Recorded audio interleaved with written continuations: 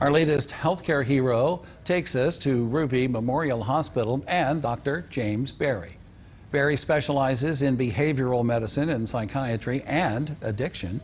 He says that he considers it a privilege to do this type of work and see people get better. Berry spoke about the challenges that faced during the pandemic to get people the help that they need, saying that they work to get ahead of the problem.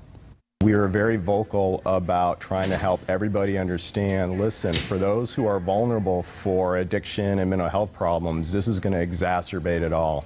And we have to be really, really careful and mindful of that. And sure enough, what we've seen is just skyrocketing rates of addiction and sadly overdoses, risk of depression and other things that have really hurt people.